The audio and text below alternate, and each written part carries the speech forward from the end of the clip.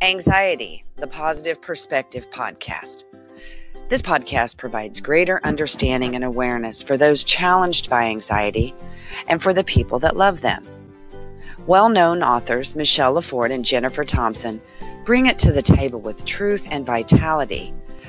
Now, too, I'm going to record now. It's both recorded. You're funny. You are so much fun. I don't believe you had anxiety. I don't believe it. It's too much fun. Hi, welcome to Anxiety, the Positive Perspective with Jennifer Thompson and myself, Michelle LaForde. And I want to sport my shirt here. Hashtag I'm not nervous. She's not. We made this as a joke. My daughter, I have like every color, white, black, gray, burgundy. I have hoodies that say it. And we decided we were going to brand this I'm not nervous, hashtag I'm not nervous. Because when people ask me, are you nervous? I'm like, oh my God, I'm not. I passed nervous long ago. Long ago. And now I say sometimes, oh, I'm nervous. And so instead of panicky, now I get nervous. So it's funny. So my daughter said, hashtag I'm not nervous. But yeah. So we wanted to bring into the third podcast, this is episode 3, we wanted to bring in the 4 base emotions that we had talked about a little bit. Exactly. And yeah, let's touch base, because I really think that with anxiety, we lose touch with our emotions and we become very focused on negativity, on toxic emotions. And so as we move through recovery in the anxiety realm, we want to talk about balancing out affection, attention, acceptance, and accomplishment. Right. So, and where we can get those from if we're not, like we were talking in the previous one, if we are not in a like you're saying, if you're not in a relationship, where do you get some of those from, right? Right. Yeah. And how they are so integral to, I don't want to say happiness, because I believe that the word happiness is misleading. Yes. Content, peaceful, at peace. For me, after anxiety, the word peace means a lot to me. A lot to me. And I think, Michelle, if you have those in place, it's a foundational to thriving, thriving. And I think even if you don't, you say sometimes some of those things might be lacking in your life. I cannot help but see that you are indeed actually thriving. Yeah, oh yeah, absolutely. Yeah. So and we'll want to do that. From where I used to be total survival mode, and people with anxiety disorders, they tend to just survive. And now, again, when I have a destination or I have a goal, I want to enjoy the journey. There are good pieces to it. So I want to butterfly net that positive perspective. Perfect. Yeah. Let's do the 4, let's get into the 4 emotions. Yeah. Okay. Well, why don't you take this one, because this isn't really so much centered in anxiety. Why don't we roll with you for a minute? I love your perspective. So let's talk about those. Affection and attention, I think, kind of go hand in hand to a certain extent. Right. And I think for me, I really believe every time I look outside myself to look for the locus of control outside myself, then I lose some of myself. I don't want to do that. So within myself, circumstances are never, circumstances might not be what you want them to be at the moment, but ultimately I think we are in charge. We are responsible for our own sense of well-being. So that's a perspective I take. Let me ask you this. Sure. I agree with that, but I think that it's a balance. I really think that it has to come from other places as well. Yes. So let me elaborate. So the foundation is I've got to look and see what I'm doing for myself first to achieve some of those goals, right? Mm-hmm. And so I think we were made for community. I don't believe, so I think that's part of our DNA is to have that. I think intimacy is one of my core core values. It's one of my I top too. 5 core values. Yeah. And I love it. I think we become, so let me differentiate between not looking outside for needs met versus what I'm thinking about, looking outside where to thrive. So there's some things we can do for ourselves, I really believe. And so I'm not making someone responsible for my happiness. There you go. Yeah. But I'm recognizing that they add some joy. There you go. Yeah, it's that balance. Yeah. So, okay. Not making, like what you said, Michelle, you're not making someone, in the previous podcast, you're not making someone responsible whether you have anxiety or not. Right. You know? And that's hard because it's easy to do that. It's easy to get your joy elsewhere. I think it's harder to look at it from an internalized perspective. So, when I look at these 4 base emotions, accomplishment, that can only come from you. And you could be team centered, but you still have to be a piece of that team. Yes. An accomplishment, you and I being writers, I've collaborated before. I'm not nearly as proud, if you want to use the word, of a collaborative effect as I am something that I did do on my own. Yes.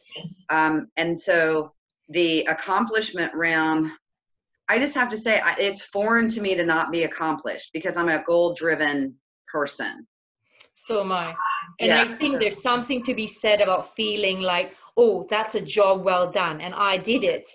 I mean, I think celebrating that success. We're made to feel like that. Yeah, absolutely. It's only when it becomes our major focus, that's the problem, right? I mean, anything that becomes just, that's all you focus about. So that, I agree with you. Yeah.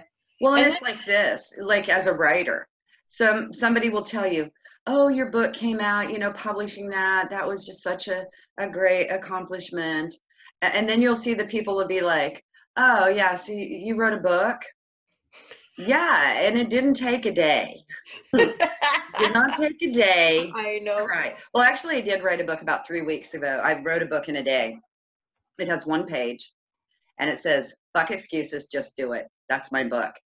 And it literally talks about the fact that you can find an excuse for anything you don't want to accomplish, and that's the whole book, 1 page.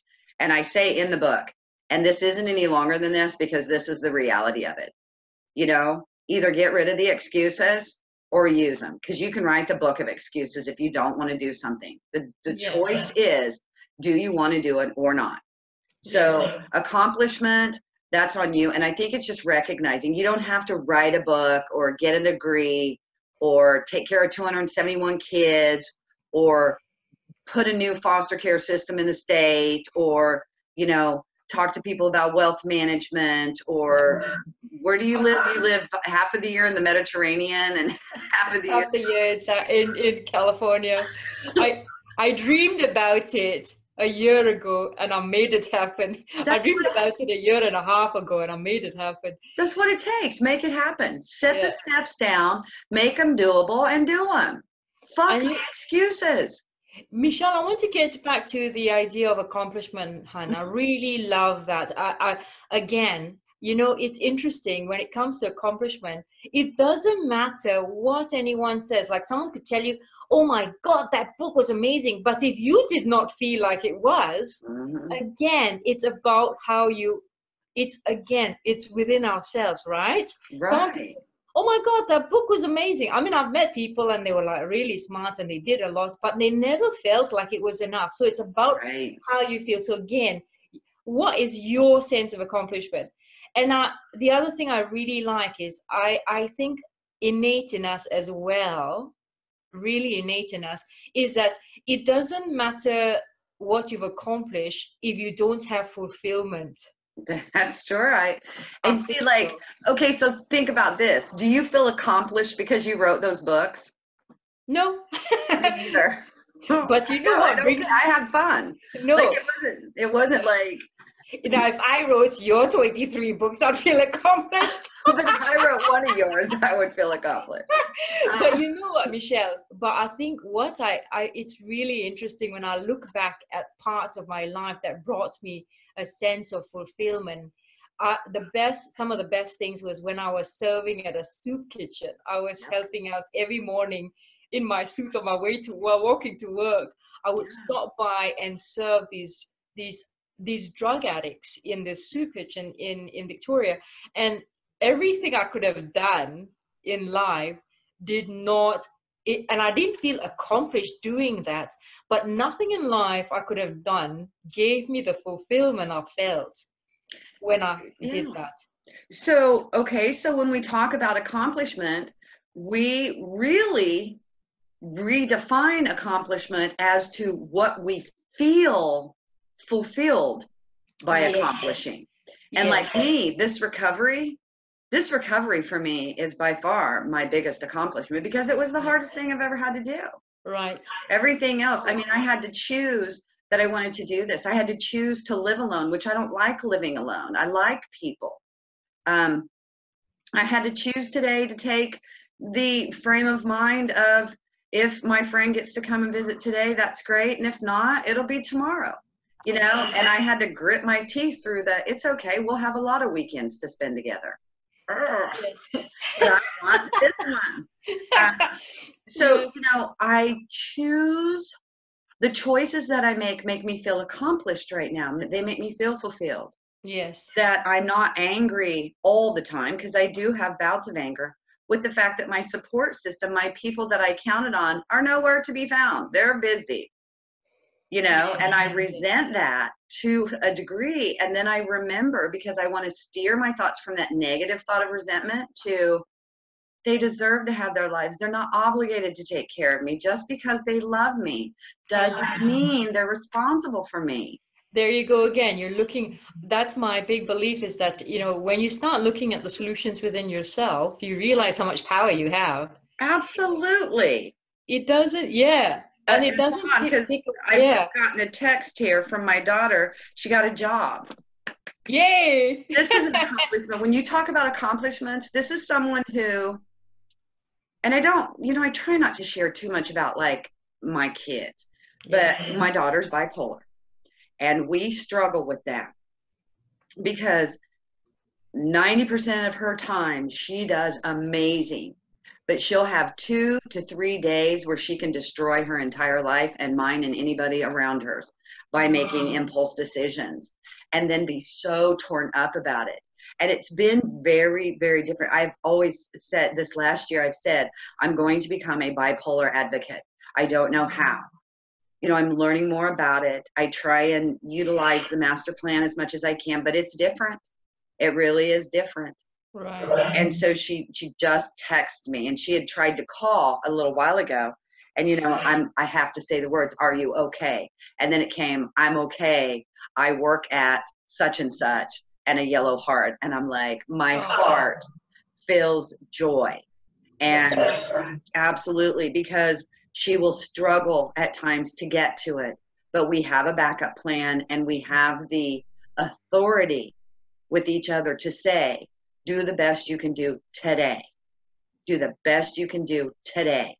And so we don't need to worry if you're going to get there tomorrow or the next day, but do the best that you can do today. Now, am I empowering her or am I enabling her? It's always been a question that I have. Am I empowering or enabling? And when you talk about accomplishment, you talk about, a lot of times people don't feel accomplished because they had support. Does that make sense? You said something in the last episode about men will take credit for everything that they do, but the women will say who all helped them get there.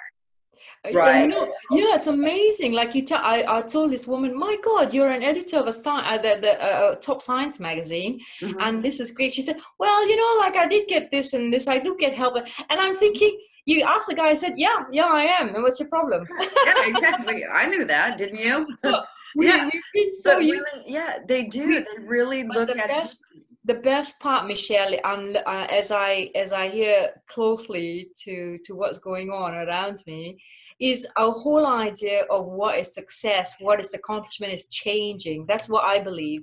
Absolutely. I think collaborating, getting along, coaching, caring, empowering is now leadership. Not, okay, hey you baby, know. I'm the boss now. Everybody listen to me. It's Right. and it's quite nice to Yeah. Do see you want that. to work for that person? Like, do you want to work for or with the person that wants to dictate everything that you do? I don't. No, I don't. No, I And want to work on the team. You know what? I yeah, think we're centralizing more of a team effort. yeah. And so, and we're talking about that. But then we go back to, they say there's no I in team. I do not agree with that. I've always said there's an I in team. There's you and me. And you Yes, are the I. And if you don't take care of you and you don't fulfill your responsibilities in my team carry your weight. crumbles. Everybody has to carry their weight. Yeah. And so there is an I in my team. Yeah. I have to be uh, self-sufficient. And team, I love that you brought up team because I used to coach on the college level. And that was quite an accomplishment. Not the coaching part, but I had to go to tournaments and to games, and it was on the college level, so they're never in the same city. And I Right. would ride a bus or drive a van. And that was the biggest challenge of that, was that driving has been hard for me. So here I am, and there was a thing, I always had M&Ms sitting up on the console, and I would have a cup of M&Ms. I didn't eat them. I'm allergic to chocolate. But Right. if you did not behave on my van, I would grab that whole cup and I would fling it backwards, and it would sound like bullets. Bah, bah, bah, bah. And that was the signal to shut it, shut it, stop, shut it. So, and then they got to eat the M&Ms off the floor. But when you talk about a team, Yeah, you're funny. women, to me, women make great team players. And I don't know why. Most of the time, women are so much meaner than men. I mean, when you get right down to it, don't poke a mama bear. Just don't poke a mama bear. And I enjoy women a lot more than I enjoy men for some reason. I just don't have the same kind of relationships. I have some amazing male friends, but it's different. It really is The different. dynamic is absolutely different. It is.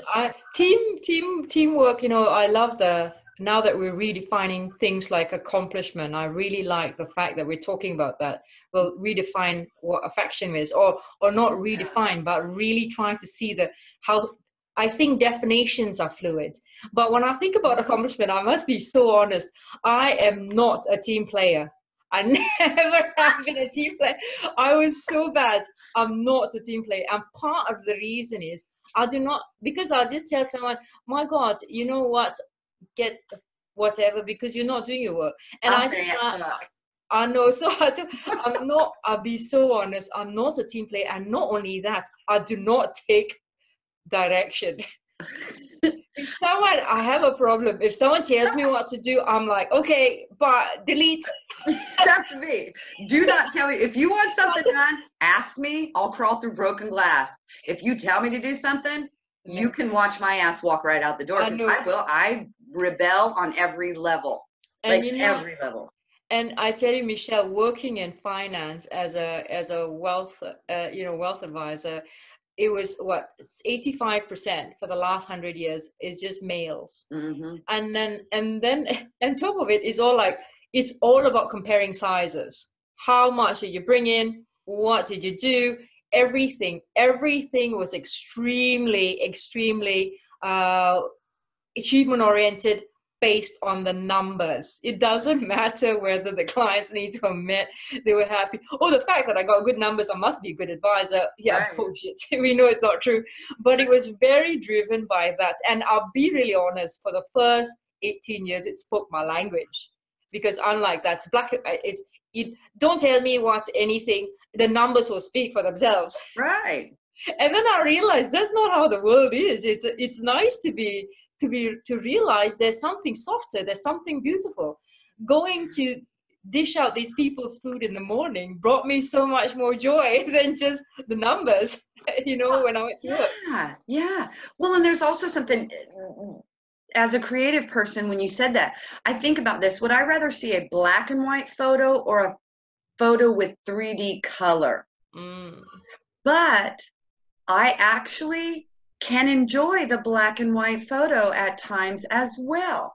So I think there's that time and a place thing, Yes. you know? And when you're talking about really the I person, you know, you've got these four base emotions, and accomplishment, you know, we go there first because for me, accomplishment was easy. I can look and see I'm accomplished. I don't have a problem with that. And if you tell me I'm not, I'm like, whatever. You know, you can tell me I'm not. I got out of bed 29 years and had a panic disorder. That's accomplished. Amazing. You know, it might not be what you think. You might think, oh, you wrote 23 books. I don't care about the books. Yeah. Like, seriously, I just like telling stories. The podcast is the same to me as writing a book. I can do the same thing. I'm just telling a different story. And this is way easier because Grammarly sucks when it rips you apart. Right? Do you use Grammarly? Yes, I do. I do. Grammarly has a mind of its own. It's not a person, right? I'm like an idiot, though. I mean, it just like marks up my whole page, and I'm like, what? I love it. What's wrong with that? You know, I argue with Grammarly. You know, Michelle, it's so funny. I just love it because you have our brains are quite different, so we complement. You know, there was a time, to me, accomplishment means if I was top 10% of production, I'm happy. That's all I wanted. I'm like, oh my God. And if someone did better than me, I'm like, fuck. Why? I had to do better. Health club membership sales, okay, for a long time, because I loved it. You know, if you want to diet, I'll pull you into my office, I'll show you the club, and I'm like, do you feel like you're fat? This is how to get a woman. Do you feel like you're fat? Oh my God, yes. I said, then you need to be here. And you need to come see me every day. And I'm going to remind you that you're not fat, but if you don't come here, you're going to be fat. Sign on the dotted line. Sign on the dotted line. Wow, way to go. I would have hired you in a second. I know. And see, that's just it. And people, I knew what to get to. And the numbers, I was like the top 10 producer all the time. Like all the time. I remember being in a club that wasn't even built yet. The club was like next door being built, and we had this warehouse with gym equipment in it. And I sold more than people that were selling in the club. And I'm like, yeah, it's just all about, I would be doing that too. Yeah, it's about knowing your business, and it's about confidence, okay? So here's the thing. Accomplishment is probably about confidence. Yes. But you can be accomplished in one area and not be accomplished in another. I was not, when it came to parenting, I sucked. But like, that's why I like things that can be counted. Because the numbers cannot, I told myself the numbers cannot lie, but we know the numbers can lie. The numbers can lie. And the reason I have 271 kids, and some of them are good and some of them are bad, and they are not a reflection of my parenting. No. Because your parenting skills, there's nobody that has great parenting skills. And I hate that the reflection of my skills is my adult children walking around making really bad choices. Yes. Because I'm like, I didn't teach you that. No. I didn't teach you that. You know, my daughter, I'm like, really? Is that what it's come to? Is that you're so cute. I have to tell you, you know, I love your story about the driving the kids in a bus. So my daughters were 14 and 16. And they wanted to go to, or they were like 15 and 17. They wanted to, with their friends, they wanted to go to a Britney Spears concert. So then Becky, my daughter's friend's dad, loaned me his big SUV that could seat like 7 kids. So I had these 7 girls in there, these teenagers, all going to the Britney Spears concert. I have to tell you something so funny. So all these girls are sharing their life experiences. It's not a long life, but they're sharing it. Right. They had a shock because I don't really drink. They had a shock. I'd never been drunk in my life. They said, Jen, when were you drunk? When did you get drunk when you were a teenager? I mean, all teenagers get drunk. I said, you might be surprised. I didn't know. I never got drunk. I can drink, but it wasn't an accomplishment because I thought I was losing. I lost out on something. Right. You could never play never. What was it called? I never, I think is what's called. And I've never got drunk. You had a drink. I never really got drunk. I've never really done those things because part of it, I don't know why, but anyhow, but I thought the subjectivity of the word accomplishment. Right. They were bragging on the drinking they did. I'm like, here they are, a little sorry, I never drank. Yeah, no, Yeah, there's Let no them way. ask You me never because I've definitely had my fill. you're, you're funny. What's funny You is after the suicide, I haven't drank since then. no. Like I stopped. Yeah, I mean I can sip on something, but I'll never get past that line again. Mm. Never. And it's a fear that I don't mind having, but just they call it liquid courage, and I saw what it did. Yeah, and wow, it was bad. You find words for everything, Michelle. I'm sure there's a I do. I'm dictionary a with your writer. name on it. Yeah, You, my favorite word is dazzle. but That's you know, Michelle, dazzling. I can tell you, I never drank. It's not important to me. I drink occasionally a glass of wine or a Tom Collins, very occasionally. And to see my daughter use drinking as self-medication, Yeah. you know, in her anxiety and depression. Now that I tell you, that to me made me feel more like a failure than being on the top 10% for years That's what as a I'm wealth saying. advisor. Yeah. I As was a give parent, you feel failure when your adult children go make bad choices. we wear the failures and the successes of our children, Michelle. You're a mom. Oh Whether we yeah. like it or not, people can cycle. They can tell us, "Oh, it's not your fault," whatever. We Yes, it still is. wear it. Yeah, it is. We laugh because our worst child Yeah. is our best adult. And Ah. I tell her that I say, God, who would have That's thought you were beautiful. so bad? Oh, her and we did not get along at all, you know, because we had a blended family and there Mm. was a divorce and her dad was not very favorable to me, which I give Oh, him every credit. May he rest in peace. And so it was crazy that now she and I have such a great relationship and she has my grandson. And ah, yeah, that's and lovely. uh, That's like a gift, isn't it? It's a gift. yeah, yeah. And she's so good. She's so good with him, you know, and I see people today letting children, they don't understand discipline is a loving endeavor. And It so, is. you know, they don't really discipline well. And he's just a well-behaved little 3-year-old young man. Nice. And my mom got to meet him this last weekend, and he's so good. And she kept saying, wow, he's a really good kid. Because remember, I had foster kids for so long, and they're not good kids. You know, they don't know how to be good kids. No, And I so to see the difference of a child who is nurtured and taken care of and that versus the last, you know, 270 kids, it's a refreshing journey. And so she kept making statements of, wow, he's just so good. He's just such a great little kid. And lovely. he's just adorable. But he is fed and he is nurtured and he doesn't go to daycare, you know. We keep him in the family. And so he's got a pretty nice little life. You know, he's Yes. very loved. And Yes. so it's I amazing. That's nice. There's not enough of that around. Yeah. But so accomplishment is subjective and it's what you feel. I always say, even in my wealth planning, I said it's success that's self-defined. What makes you feel successful? I'm Right. pursuing that, right? So we should And change that from accomplishment to fulfillment. yes, I But think for I still think accomplishment has to go with because there's some sort of I can feel fulfilled without achieving anything. I think it's about achievement. you have to achieve Yeah. something. Yeah, you have to achieve. I think so. I think we are made to want to achieve something. Yeah. And it's so fulfilling to achieve. Just like we don't have to achieve to feel fulfilled, but there's something fulfilling about achieving. That's what I'm saying. It's not Yeah. necessarily the accomplishment, the destination, but the journey of you know, It's achieving. fulfilling. Yeah. Yeah.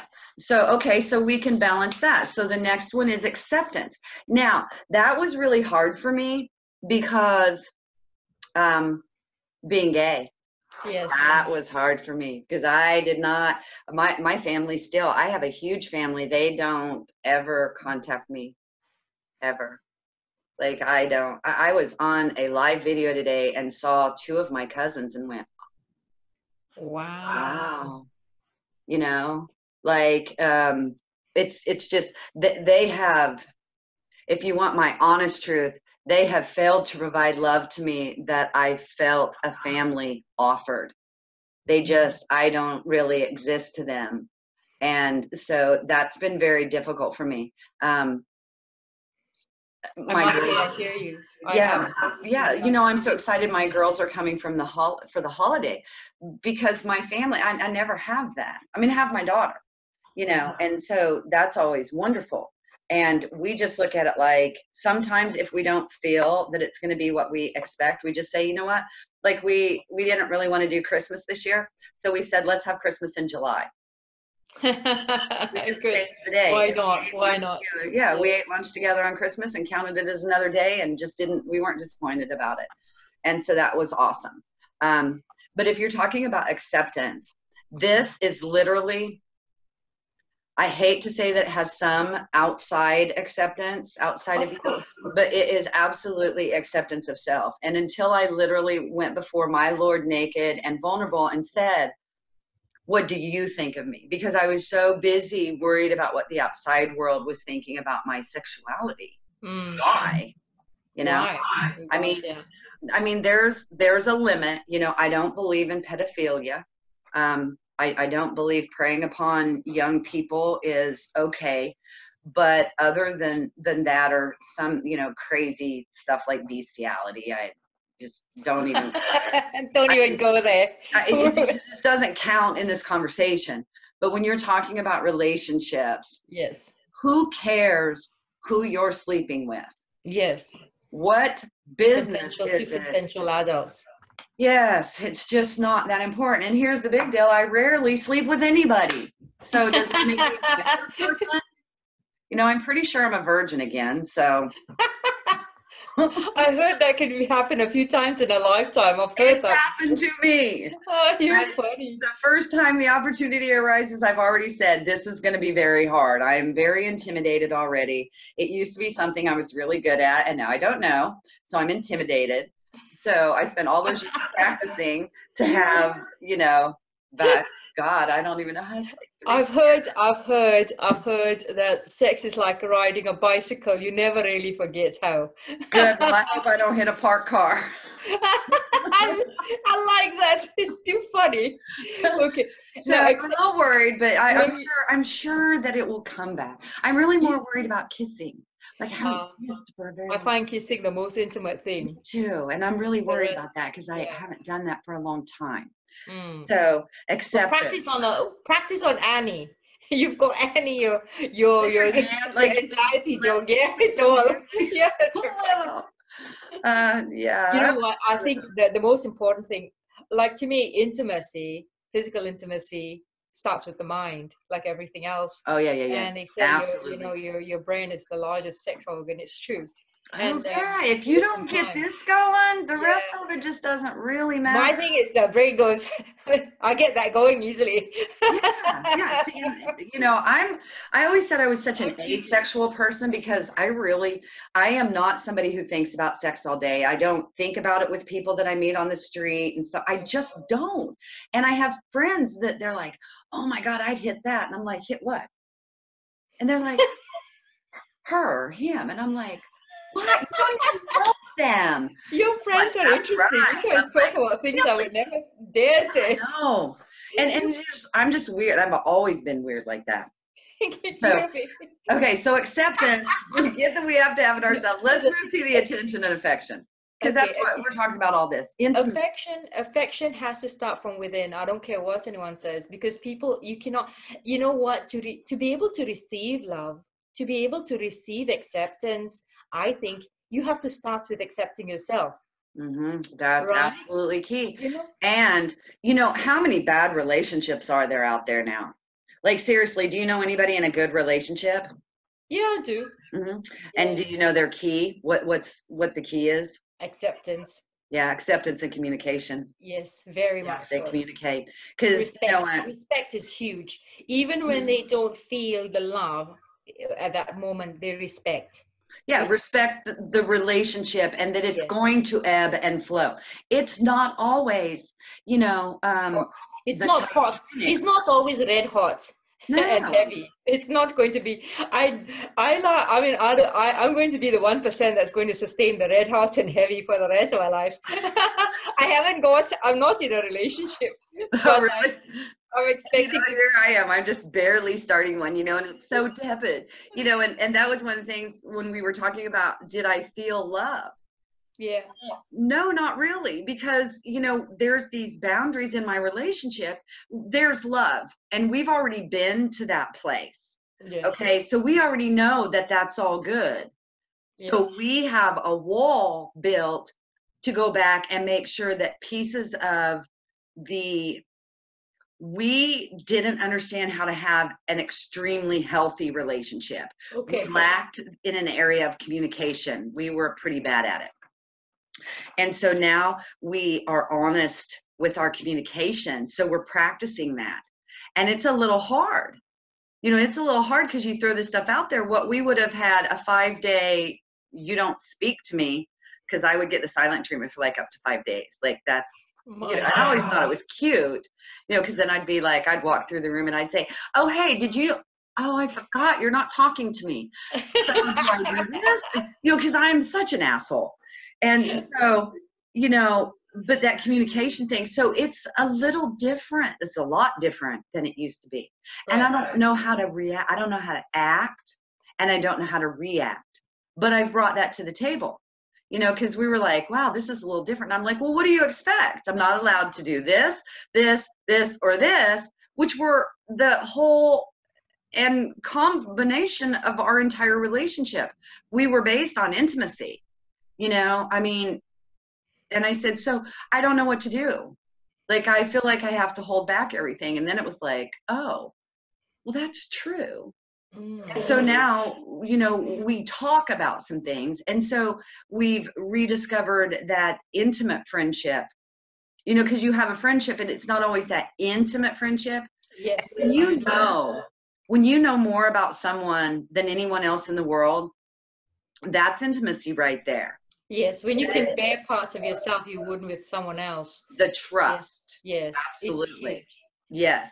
And so now we're just kind of molding into this thing, but I'm so used to getting my goodies, so to speak, my attention and my affection from that outside entity.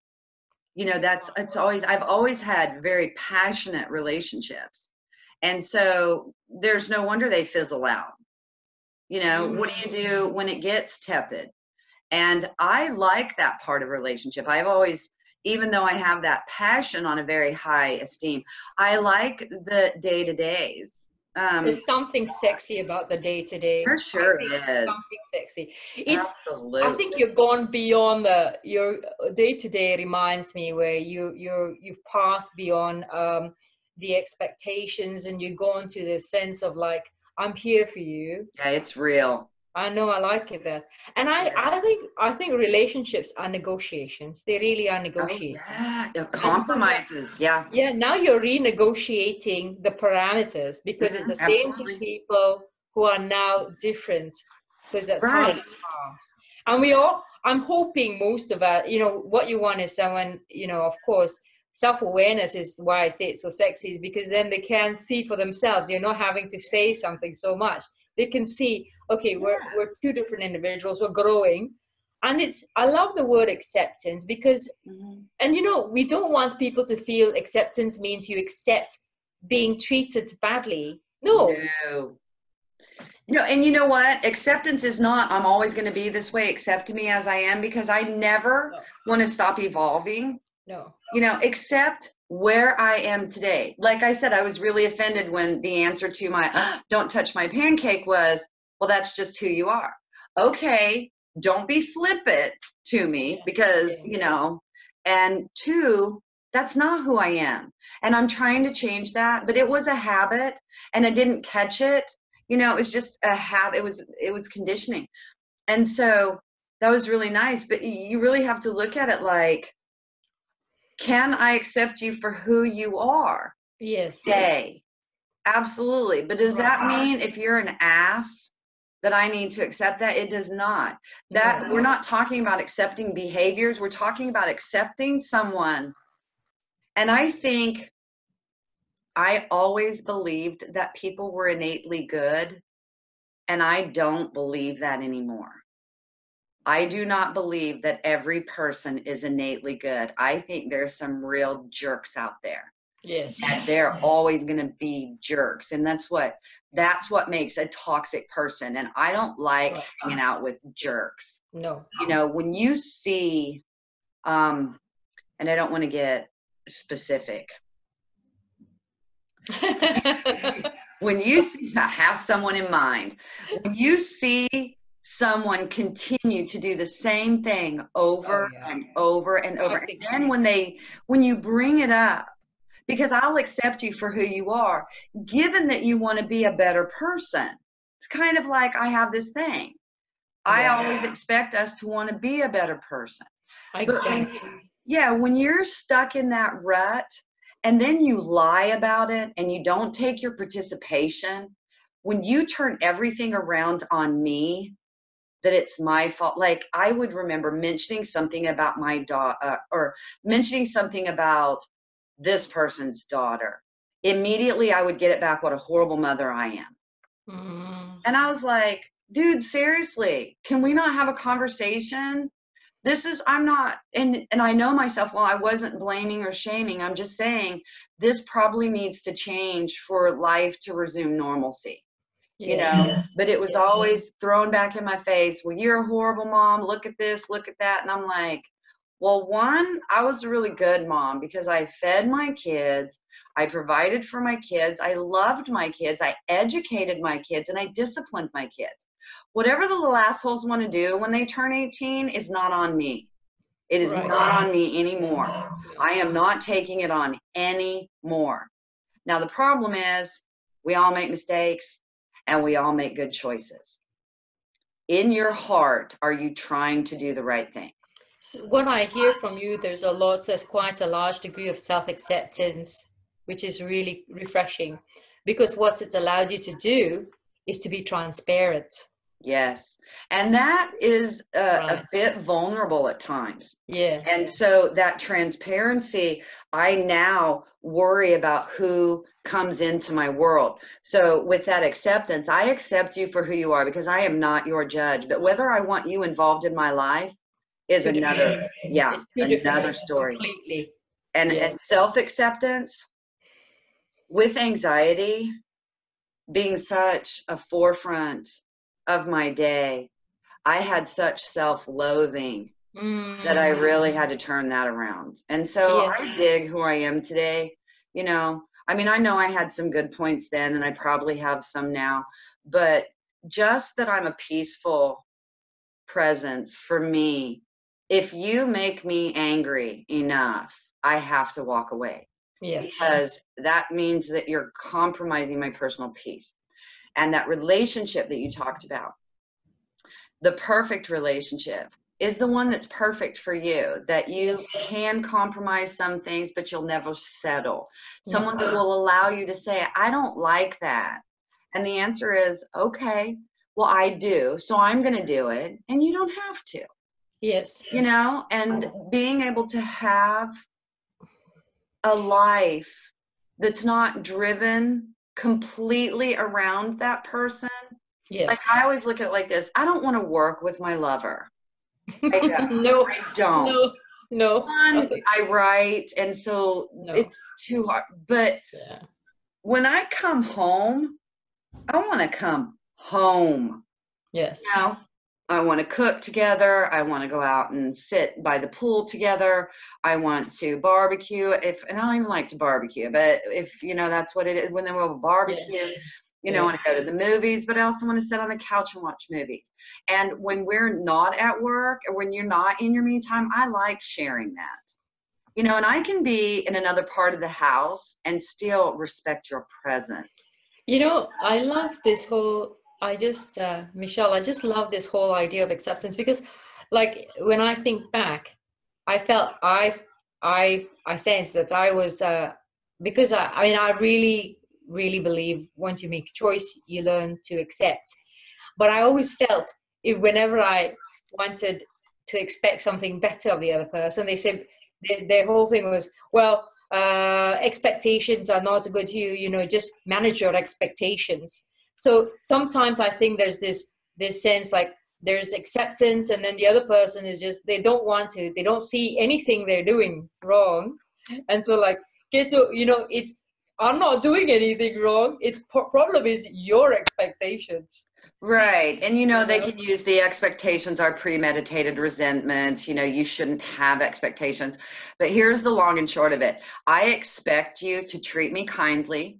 I expect you to honor our boundaries that we established together.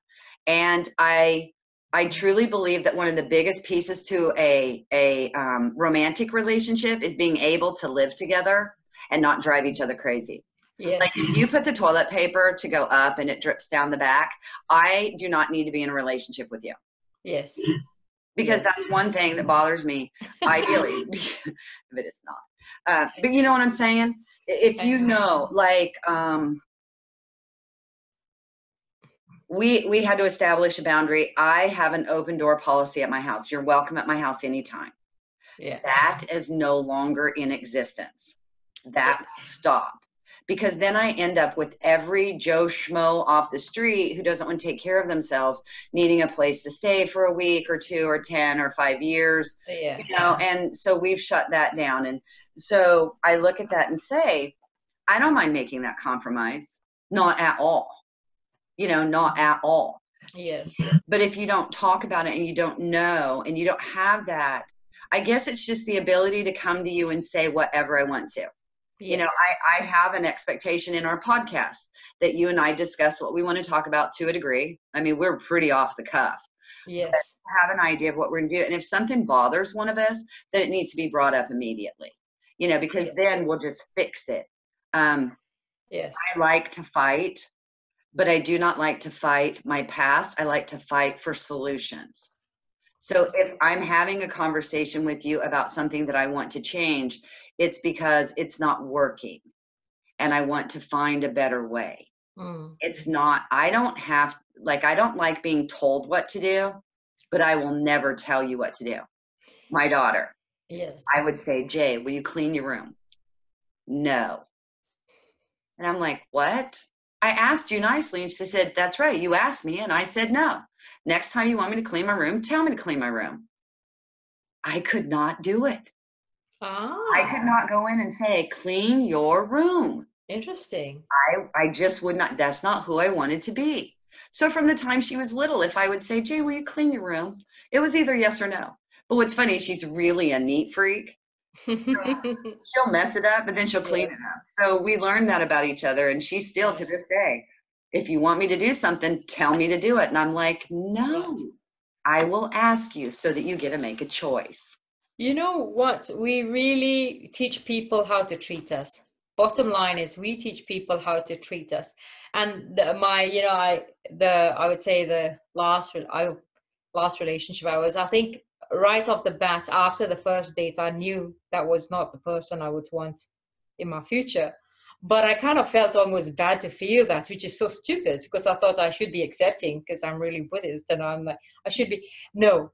And then her behavior just showed me later, yeah, you were definitely, you know, the material. And just the I think the worst part is, you know, there's some people, they will never look inside themselves that they have the problem. And I used to be someone who takes, it's not like I'm bragging, no, I take full responsibility for mine, but I also tended to take responsibility for someone else, you know, and I'm thinking, but you want to be where it's so like a partnership. Right. You know, I love what you kept saying. You are accepting someone who is themselves wanting to see how they are impacting the relationship. Sure. Right? Absolutely. Why accept someone who cannot see that they, you know, and you teach people how to treat. I was willing to, you know, sometimes, and I thought I was being the bigger person to accept the scraps under the table. Why would I even bother with that? Now I'm thinking, you've got to be kidding me. But we had to learn. It's a lesson, you know. Every person in your life is a reason, a season, or a lifetime, and there's always a lesson.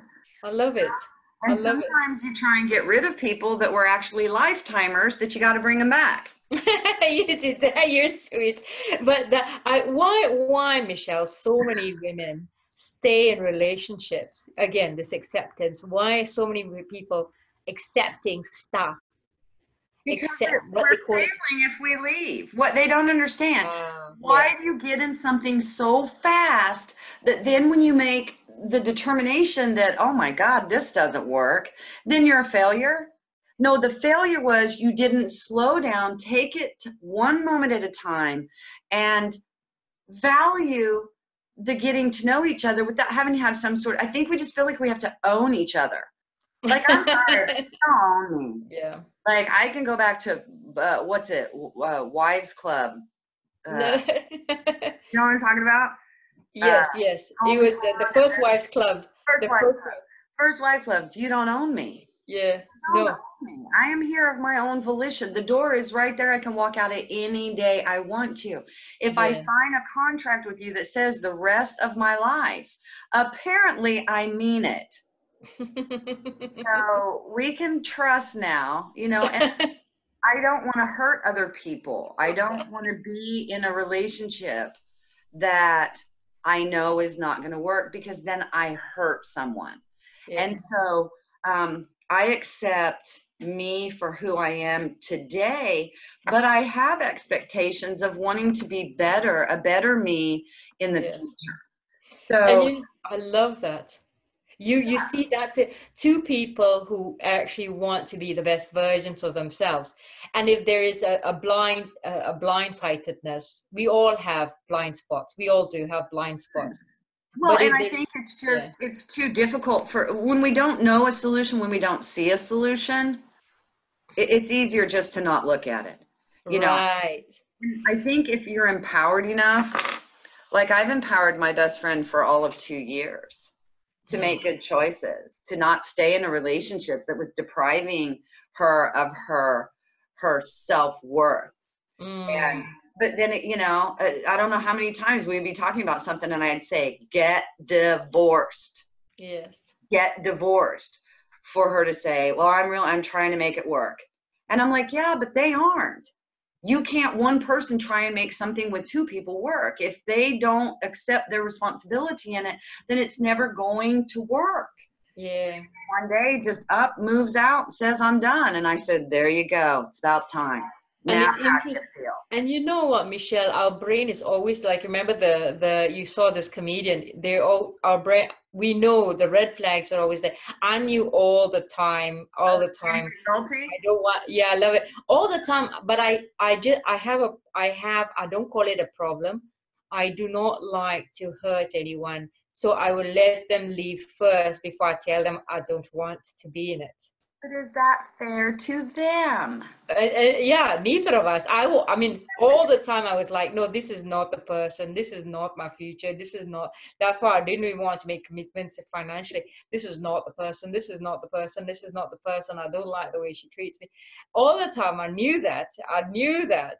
But but I just figured it just seems so rude to hurt somebody to tell them I really don't want to be with you. Okay, so But now I'm not like that anymore. Now I'm just I'm like, a okay, romance writer, right? I mean, you know, I started out writing romance. I didn't know that. Did you not know that? And did you ever read the Dear Gabby column? No, Lesbian romance advice? You never read Dear Gabby? Really? I read Dear Abby, yeah. Oh, Dear Gabby. I never read Dear Abby. It's so I wrote this column for like 4 or 5 years. I don't know. funny. I wrote, that's where I started. I write romance. That's what I started out in, and that's what I'm really good at, is writing romance. And I would always say this: why are you sticking around in a relationship that you're not putting any effort into and thinking to yourself, oh, but I might hurt them? You think that I being, put all the effort in it. I put all the effort in it, but I knew that person is not mine, but I didn't want to hurt the person. yeah, but it wasn't here. And you know how No. heartfelt love is. Yes. Love, it actually comes from here, not here, not here. I know it's Have here. to, you know, we have to have the heart involved. And so I think a lot of people keep themselves safe Yes. by staying, and they have these reasons. But I always say to this: if you're not into me, if you just know that that's I not, should have gone. could you please just tell me? Yeah. Because I deserve someone who does feel that way for me. Like Yes. someone wanted to be Love with what you me the said. past 3 years, and I would say, but that's not the life I want to live. Yeah. Oh yes, I'll do anything. I'm like, dude, seriously, you deserve someone to love you like you want to be Yes. loved. Yes. That's not me. Yes. Get Yes. that, find that, Yeah. And I literally saw this person just get on the personals and just chat up anything and then ends up with somebody within 90 days moving in, and they don't know each other. No. And they've already had some problems, and it's crazy because everybody in the world wants to come and tell me their problems, and I'm like, I don't care. Like, I don't care. You don't understand. I don't care. The only thing I care about is those children that they're affecting, and that I care about, but I have no control or power in this. So I want to push that away, because therein lies the problem. You want to just find the first thing that might look like it works, and then you're going to wonder why you guys have problems. You wonder why, this, and wonder why that. And then I look at it, my It's ex, so much fun. I fell in love with her the first night I met her. Um, Absolutely. Absolutely. But you know what? I didn't like her until a year later, mm, because I knew her well enough at that point to actually interesting. wage an opinion. I was So, enamored by, yeah. and of course she was beautiful and intelligent and funny and witty and charming, but it took a getting to know you a year, and we lived together, before I would have ever said that was something that I would consider for a long-term relationship. Because we get into things very easily. Getting out of them is like getting out of a box with the, I doors. don't like to hurt anybody, but in the end, I ended up hurting myself too. Exactly. So acceptance is accepting that you can accept people, not accepting the situation, You can accept and it. walk out of the situation. And Basic you, emotion. yeah. And the minute you are not accepted for who you are, when you're trying your best, bye. I know, and I should have done that. Yeah, I love it. We all learn a lesson, and, Yeah, and we of need course. those lessons. Who I am today is vastly different from last year. Who we are today is different from last week. And we're all learning. We want to be with someone who wants to keep moving forward. I love that. And what's the third one, Michelle? Okay, the third one is, and I group these together, affection and attention. Yeah. So let's do attention first. Attention, social media, phones, computers, outside interest, those all get in the way of giving attention. Right. Now, most people, if you give them a portion of the day, undivided attention, are absolutely okay, right? Yes. Nobody needs attention 24 hours a day, 7 days a week. But if you're not giving them a piece of you of a day, yeah, I think that, and we're talking relationships, of course, yeah, then I don't think you're doing your due diligence.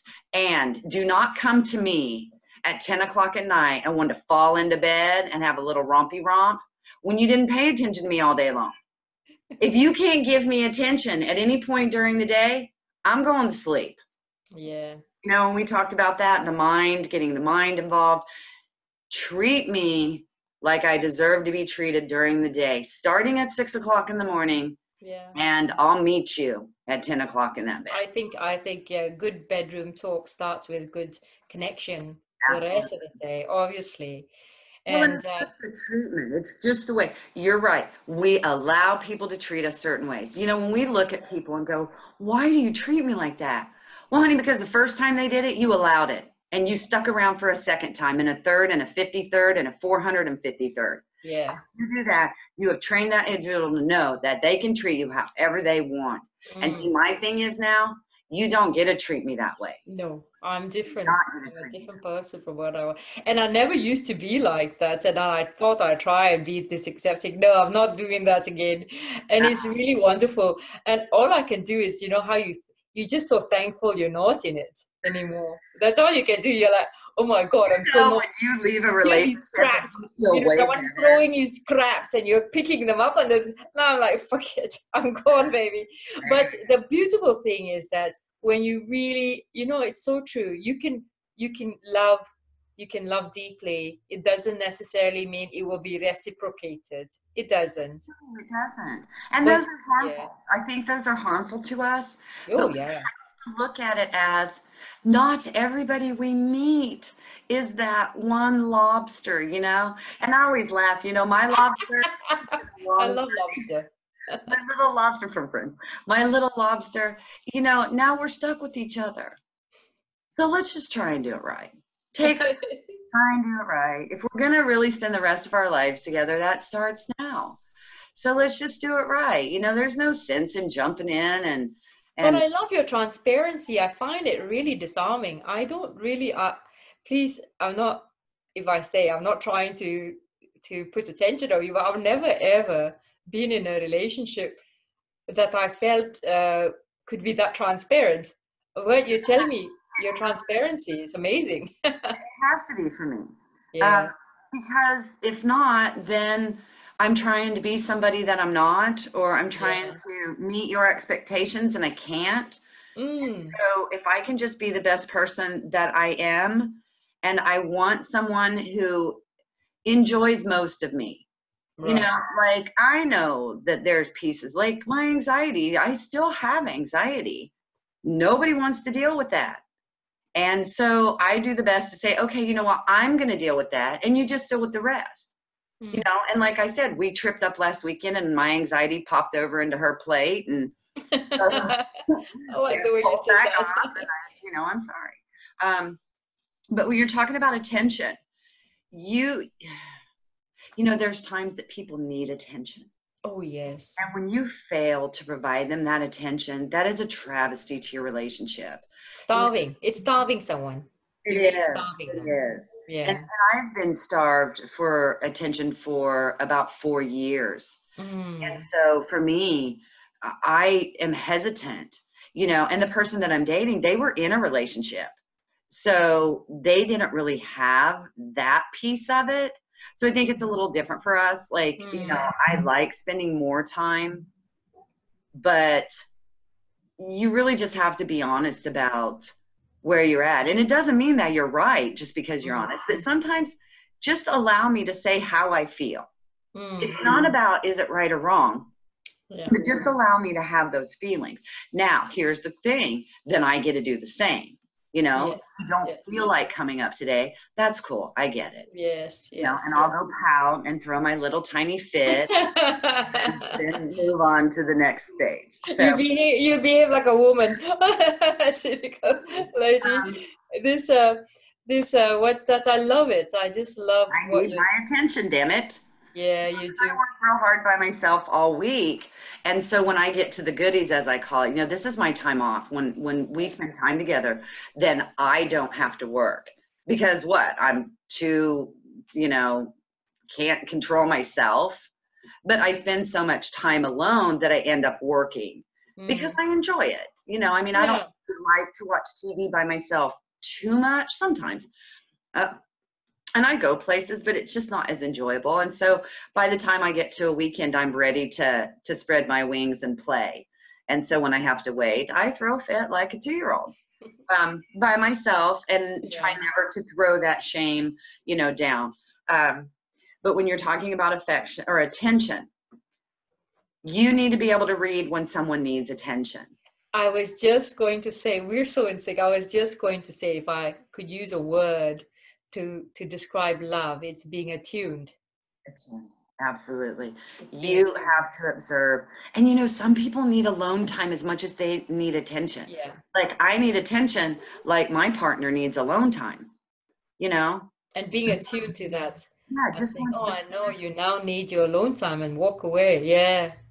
Yeah, and I'm okay with that. Can we just get a balance here? Because sometimes, like, if you need alone time today and I need attention, we're in direct opposition of each other. So could you have half a day alone and part of a day with me, or 3/4 of a day alone and spend some time with me? I'm perfectly fine with that. But I don't want to be that person who takes scraps.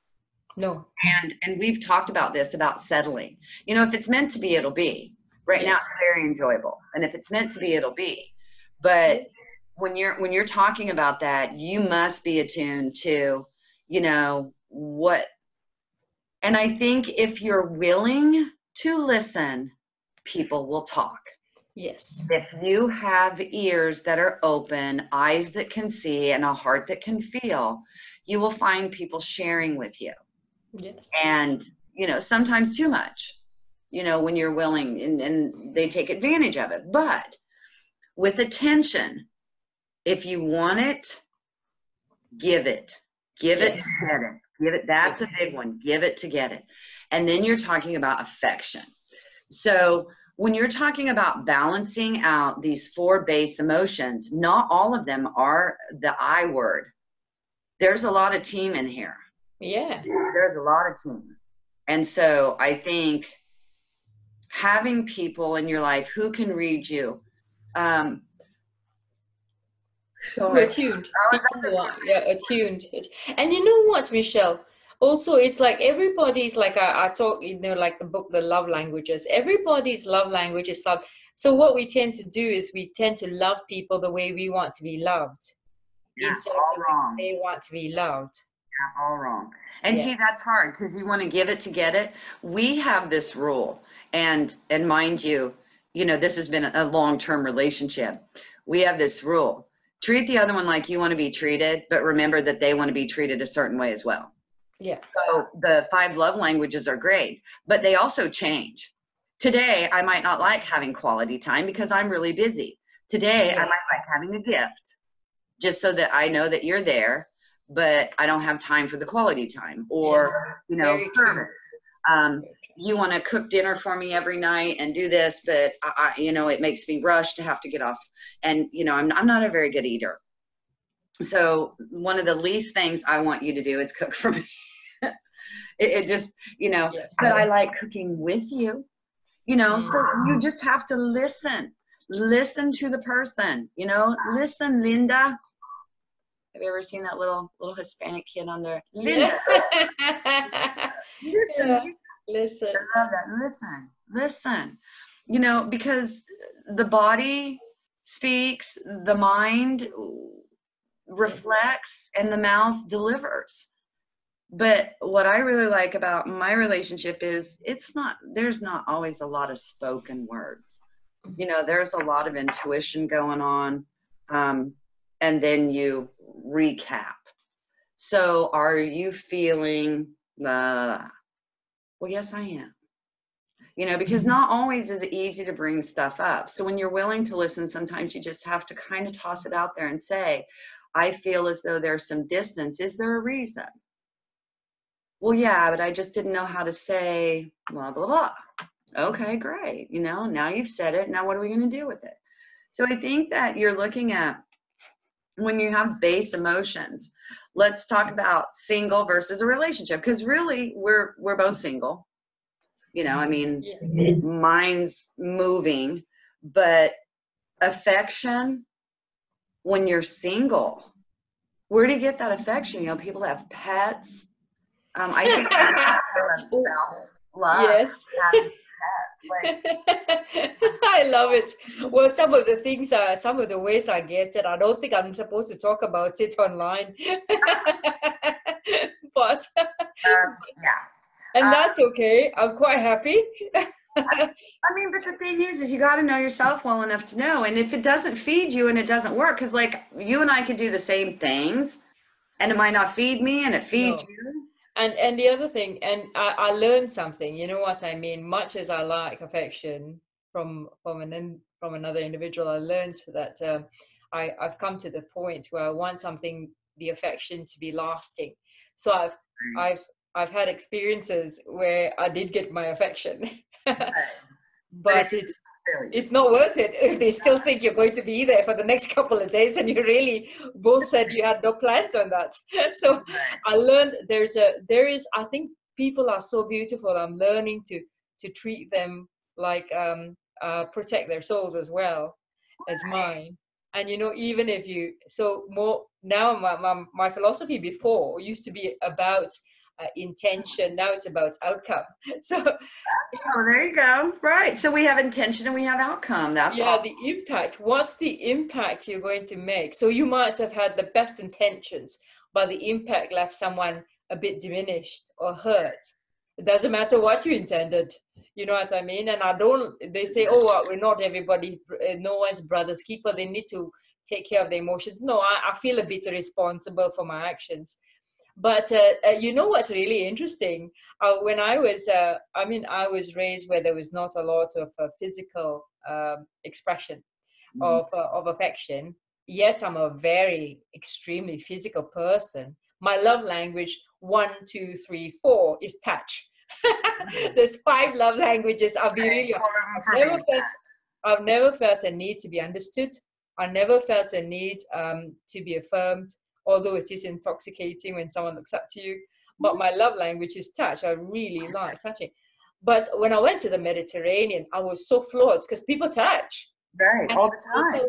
And at first I was like, whoa, what is this about? It's not really even just hugs. It's as they walk by, it's just a hand here or just rub your back. I love it. And see, that's me. I'm like you. I mean, give me the touch. And see, that's affection for me. You got to touch me.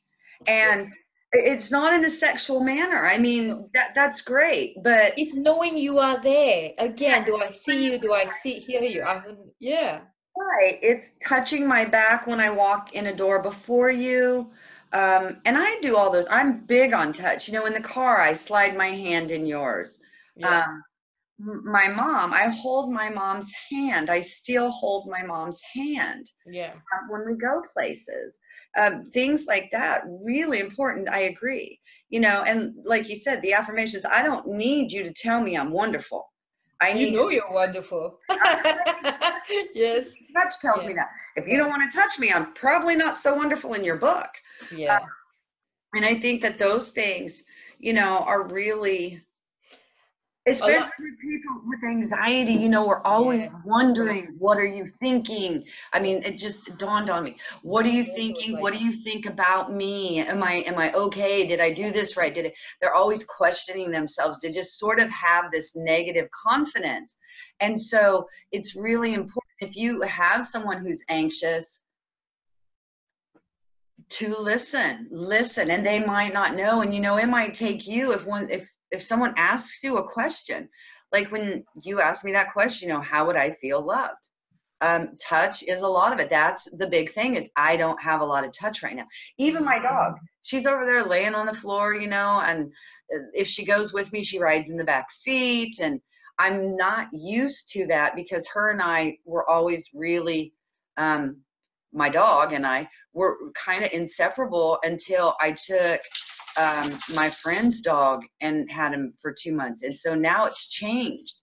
And that could have a lot to do with it, you know, and I start talking about her and she comes in here.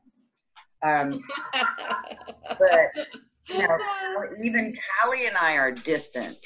And so I don't know, you know, but you're talking the 4 base emotions: attention, affection, acceptance, and accomplishment. And I don't think that you just have to be balanced in them. It's never going to be a perfect amount. You just have to fall towards the positive. And so if we're talking about anxiety and a perspective of positivity, if you look at these 4 areas of your life, do something about it. You know what's really interesting, Michelle, when I asked you what does it look like to be loved, yet if I ask you to close your eyes, be quiet a little bit, and imagine times when you were loved, I bet you they'll come to mind. Touch. It's touch. Yeah. When did you feel, when I think about it, when did I've been loved a lot, you know, and I think about it, not in my childhood, but later in my life, and I think about it, oh, I was like, and then I also go on the other side, like, well, that while they were showing ways of loving me that was not my major love language, I saw the love in them. You know what I mean? I saw they were loving me. And it's that gratitude. It's looking in that hand again. I go back to that visual you did, looking and I say, oh, my girls are coming this weekend. we choose to see what's in that hand of ours, don't we? What's in front of us. Yeah. Yeah. So balance those things out. And I know we're going Yes. to have to tie up this Yes. episode. Yes. I So, love that. We talked about love a lot. well, yeah, and we talked about relationships and just, Right. General well-being. It's a big piece of this. Anxiety, the positive perspective. We have to know what well-being is or we'll never achieve it. You Yes. cannot achieve or grasp something you do not know. Yes. In the master plan, the biggest pieces of your exercises come from describing a day living anxiety-free. Make it Lovely. in the future a couple of years. What is, Beautiful. where do you get up? What kind of bed? Are you with somebody? Where are you living? Do you work? Do you go to work? Just where did you eat breakfast? What did you do for lunch? Just all of that. Just chart out a day. Then the next exercise is to take today and chart it out. And then the next exercise is compare those two and you have your challenge list. Yes. And that's how I got from where I was to almost exactly like you said. You wanted to live in the Mediterranean, so you made it happen. I made it happen. I got everything back that I wanted so far and more. And what's crazy is I had to let go of a lot of things to get there that were not easy, that I didn't really even know I'd have to let go of. Yes. So you can achieve anything that you set your mind to as long as you can see it. If you see it, you can achieve it. Yes. So on those base emotions, we need to just focus our insight into how we are in those areas. And like you said, if you close your eyes and think about it, I always say, ask yourself the question, the answer will come if you're open to it. Oh, for sure. Yeah. Ask yourself the question, ask, why do I feel alone at night? And I would say, because you are alone at night. The reality is, your dumb ass is alone. You're laying in the bed alone. There's nobody. You're alone. That's what alone is like. It's you. But again, but you are alone. It doesn't necessarily mean you're lonely. So that's good, you know. Yeah, but you know why? Because you're alone. Because that's what you're alone. Yeah. But I can feel alone in a room full of a million people too. And That's it's even because worse. people don't understand me. Yeah. Yeah. That's And being, with that anxiety, let me tell you, I could feel misunderstood. And that's my goal, is to the 40 million Americans plus all the international friends that we have, that you are never alone again. Never. Yeah. You can We're always not. tune in to us. Okay, Michelle. All right, episode 3. Under our belt, anxiety, the Positive Perspective podcast with Jennifer Thompson and Michelle Ford saying adieu. Have a great day. Bye-bye. Bye.